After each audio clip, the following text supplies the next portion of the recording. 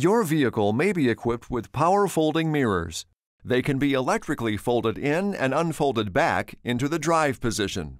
The switch for the power folding mirrors is located between the left and right power mirror select switch. Push the switch once and the mirrors will fold in.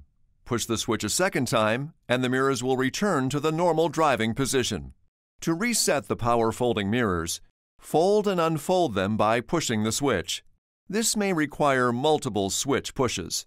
This resets them to their normal position.